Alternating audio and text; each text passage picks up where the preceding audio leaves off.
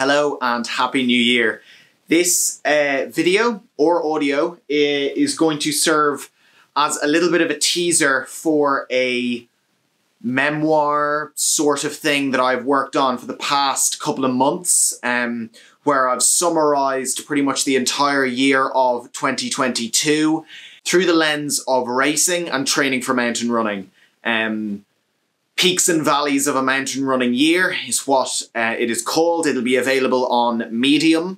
I'm unsure whether I'm going to publish the whole thing as one long piece or whether I'll chop it up into separate chapters. This is chapter 1. This is all about the Art O'Neill Ultra. This is a race that is going to take place pretty shortly here. So I wanted to get this out before the running of the race this year.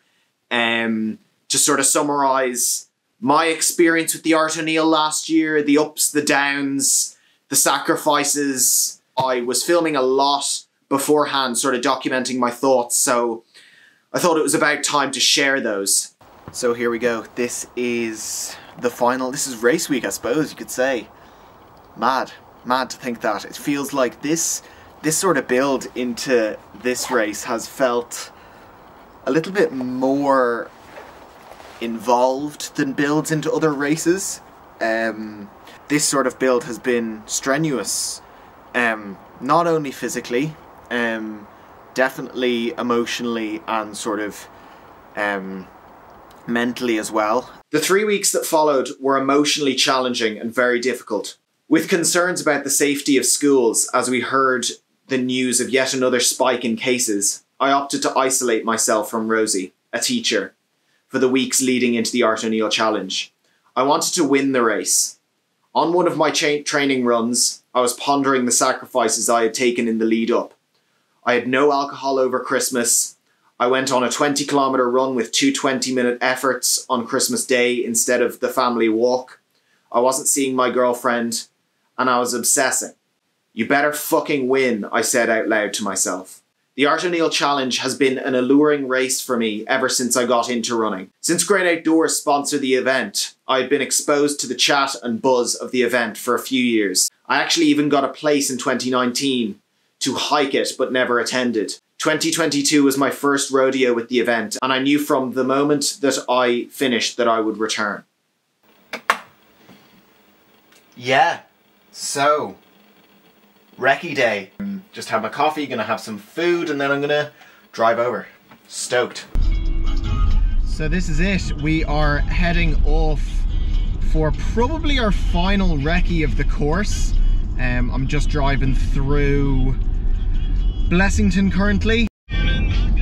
Great minds think alike. Holy schnit, there's a couple of people doing a recce today. That's hilarious. More or less. That's who we got caught here now. And it's our first time up here. Yeah. No, I mean, when I did a recce, and then once you hit that, you're just follow the forest down. So which way did you come from here then? Yeah, so I'm gonna sort of stay. We this morning we picked a wrong path down, and then we followed another path. Are far more detailed. The West Wicklow East-West map what scale is 25,000. Yeah. And did you come in this far? Or did you start yeah, pretty much over Billy Burns Gap, but the left-hand side of Billy Burns. So this is me heading up one of 3 potential routes. It's kind of as much just being out here, and as I said to the hikers, oh my god, that scared the hell out of me. Beautiful deer over there. That's hilarious.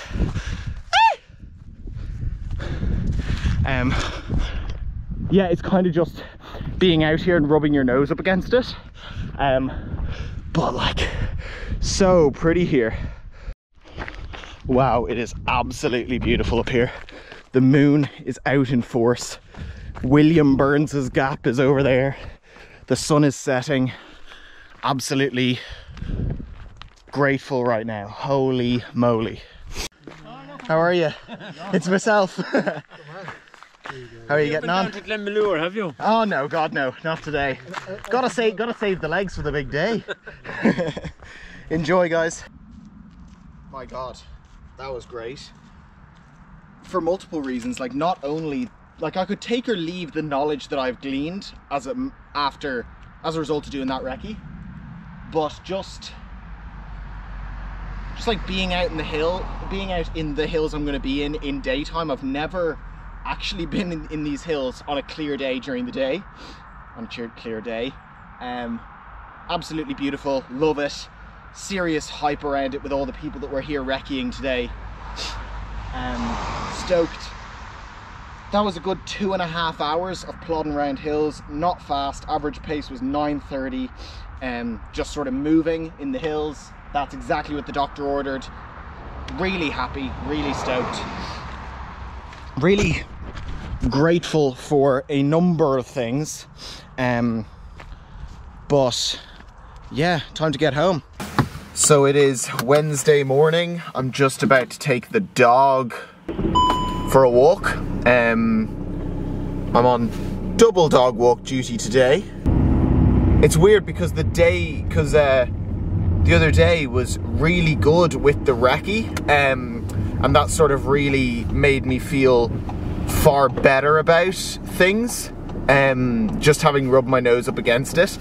But then I find myself doing all sorts of silly things, like I was lying in bed last night and I was thinking about other people that are running the race, and then like it was almost like a reaction. I reached for my phone, opened Strava to see what their PRs over the marathon distance was, and then I was like, I stopped myself. I was like, why the feck do you care, Matthew? Like, why does it actually matter?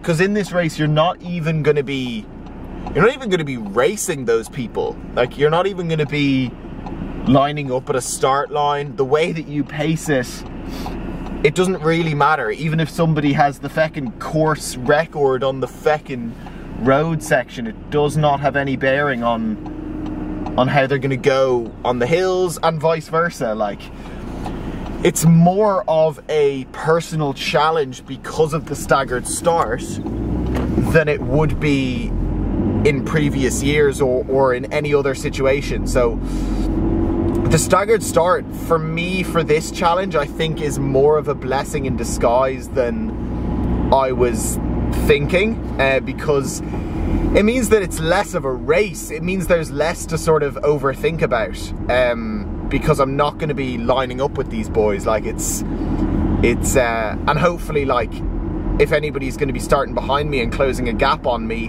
I'll have held it out for the road section, and then I won't even know if they pass me. So it's actually quite good, and there will be that constant carrot in front of my nose to like chase after, which is quite good. But yeah, it's pretty much 2 days to go now. Depends if you count race day or not, but rest day today, shakeout tomorrow, and then race on Friday. Exciting stuff. In 2022, the race start was staggered due to continuing COVID concerns. I set off at 10:15 p.m. with my friend Patrick Ward. We ran together for the first few kilometres before he told me to go on. He knew I had a focus. Parting ways as we entered Harold's Cross, I knew the next time I would see Patrick was 55 kilometres later in the car park of Glenmalure Lodge after traversing some of Wicklow's wildest hills in a cold January night. See you in Glenmalure. Okay, see you in Glenmalure. Good luck. Take it easy. Stick to the plan. The race was going well until Ballynulty Bridge, where I began to feel my stomach turn. It was about 21k in that I first felt my stomach go, I said to myself, as if I was giving a post-race interview. I knew this wasn't a small upset stomach that would pass in a few minutes, which is common in running. This felt more like a stitch, mixed with a cramp, mixed with a need to go to the toilet. I pushed on, continuing to overtake people as I went, all the while hoping, praying, the pain would subside. I turned into checkpoint 1. I yelled my number so the volunteers could retrieve my bag from the pile of over 120 that were strewn across the gravel. As close to an F1 pit stop as I could muster, I was off. Running along the fire road towards Billy Burns Gap, I thought, this goes on for ages. I didn't remember this section feeling so long last time. With ease I traversed the first mountain section, in spite of the incredible lack of visibility. Less than 5 meters, I would say. On the fire road section, just before the Wicklow Gap Road, I took my first break to try and see if my theory of needing the toilet would help my stomach. It didn't. Passing through checkpoint 2, I I was just about to able to maintain a run. This is a pan-flat section I knew I'd be capable of running hard, but it was all I could do to keep a jog. I cannot recall what I said, but when a member of the Dublin Wicklow Mountain Rescue Team said something to me, I just about mustered a moan in response. I had recce'd this section a good bit and was confident I knew the fastest line, but I hiked the vast majority of the climb to Arts Cross. The 5 kilometres that followed through the peat hags around Three Lakes was some of the most uncomfortable movement I have ever experienced in the hills. I knew the pace I was travelling at would probably result in me not achieving my goal of winning the race. At times I was doubting if I could even make the finish. Rosie, my family, and Laura, Paddy's girlfriend, would be at the finish, waiting for me. They could probably see my tracker.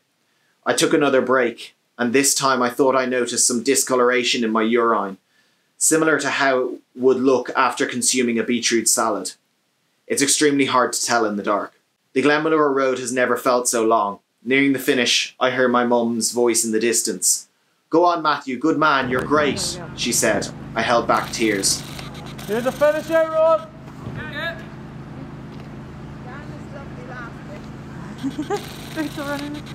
Follow the light.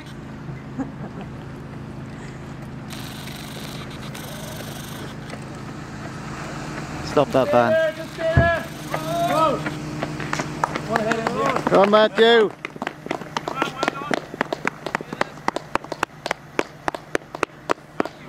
The Art O'Neill Challenge taught me a lesson.